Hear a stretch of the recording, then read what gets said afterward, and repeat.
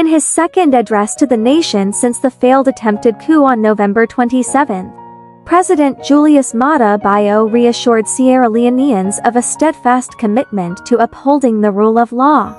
Emphasizing the nation's deep-rooted respect for legal principles, President Bio conveyed a resolute message, no matter the provocation.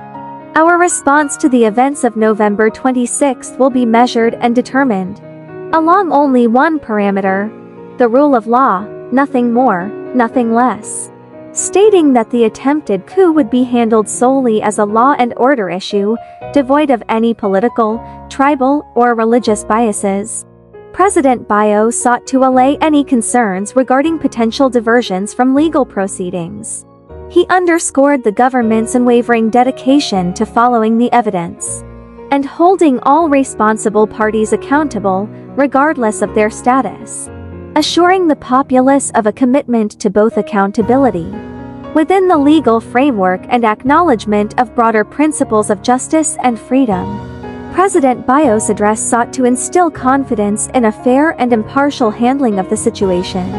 As investigations continue, the nation awaits further developments under the promise of adherence to the rule of law.